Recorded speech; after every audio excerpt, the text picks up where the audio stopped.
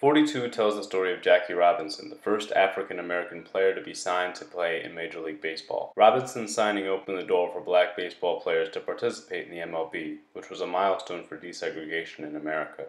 This scene depicts Jackie signing his contract with the Brooklyn Dodgers.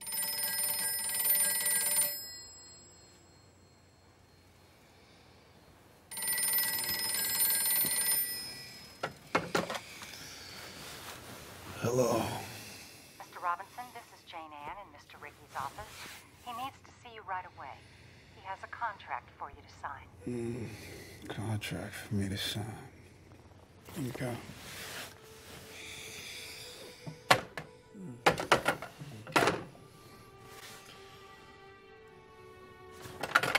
Hello? Well, you're good, Jane Ann. Come on. Harold, telegram the press. Say this. Today, the Brooklyn Dodgers organization has purchased the contract of Jackie Robinson from the Montreal Royals. He will report immediately.